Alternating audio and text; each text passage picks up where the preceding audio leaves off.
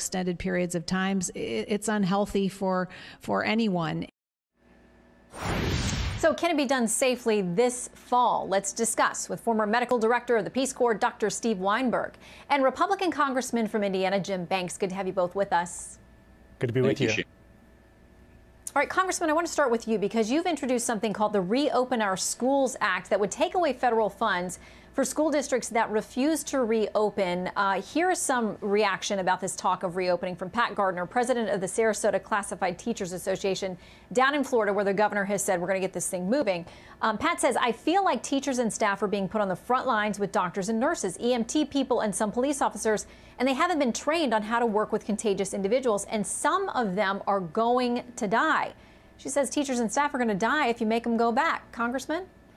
Well, the statistics don't back that up, Shannon. What we know now is that children are the least at-risk category to contract coronavirus or to spread it. This issue is personal for me like it is for so many families. I have 3 daughters who are going into 2nd, 3rd, and 5th grades. Watching them go through what they went through with virtual learning that failed, which studies now show they didn't retain hardly any of what they learned over the last few months when schools were shut down. If we don't put kids back in the classroom, we're leaving an entire generation of kids behind, and the statistics at this point don't back up anything but putting our kids back in the classroom where they belong. Okay, so let's talk about that against the backdrop of the spike in COVID cases that we're seeing in a number of places. Time magazine today reporting this, the COVID deaths are down, but there are worrying signs of a major spike ahead. They say the recent surge of COVID-19 in states like Arizona, Florida, and Texas was first detected in late May. It's likely too soon to tell for sure whether that surge will lead to a spike in deaths. But at least in one state, Texas, there's already a major warning sign that more deaths are coming.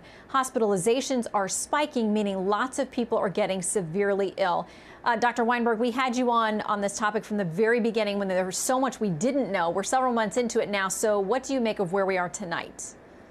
Shannon, there's still an awful lot we don't know, but we've learned so much in the last 4 months. I think I agree with the congressman, the president, Secretary DeVos. Kids got to be back in school. And this is personal for me, too. I am a school teacher. I'm a college professor. I talked to my boss yesterday and said, what am I going to do? I've got kids registering in my class. She said, we don't know yet. So I don't know if I'm going to teach in person. I don't know if I'm going to teach online. But I know the kids have to get back in school. This is a very complicated issue. It is not a one-size-fits-all. There's no way we can say that a school district in Washington State and a school district in Florida have the same problems. They've got different problems, and the local control is where the rubber will meet the road. Just a couple real quick examples. Just school teachers, for example. A lot of school teachers in some of the districts are 25, 30. They're right out of college, and some are very seasoned, and they're 50 and 55. Totally different risk factor for them. I saw today, and I'm real proud of this, the Texas Education Agency came up with a fantastic plan. Congressman, take a look at it. I think it's great. It didn't order the districts to do what they recommend, but they came up with a several-page plan that I wish I could have written myself.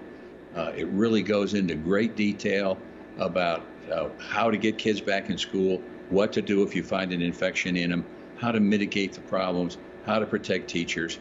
And I think we're going to face this very soon. Another problem is 6 weeks from now. Look at 6 weeks ago.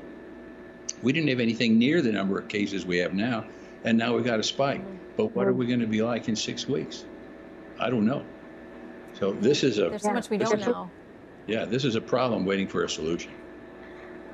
So, Congressman, what do you make of those who say that this has turned into a political football, essentially, that people who support the president want these schools open because it will let parents go back to work and help the economy, and accusations that those who don't are trying to hold out to somehow impact the election in the fall to benefit former Vice President Biden?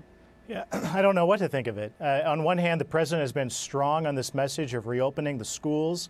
His administration is strong on this message as well. Secretary DeVos making very strong statements today that she agrees with the premise of my Reopen Our Schools Act that I introduced last month, that taxpayers are going to begin wondering, why are we paying taxes to fund programs like school safety grants, for example, if the school's not going to reopen in the fall.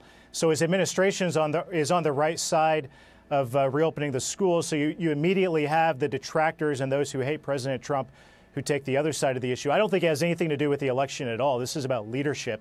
I've had school superintendents in my district reach out to me even just tonight about their plans to reopen in the fall. That's the type of leadership that we need. We need to change this conversation from our schools might not be able to reopen in the fall to our schools will reopen in the fall. But here is what it's going to take to get there. And I serve on the Education Committee in the Congress. I vow to work with any school system in America if they commit to reopening in the fall. And I want to work with them on solutions to do that. My bill grants schools with liability protections, for example, but at the same time, it states very clearly that if you don't reopen in the fall, then we have to ask questions about why we're funding particular federal grants with taxpayer dollars for schools that don't reopen. Well, we will watch that piece of legislation on the Hill, and we will watch the medical data as it comes in. Congressman Banks, Dr. Weinberg, thank you both very much. Come back.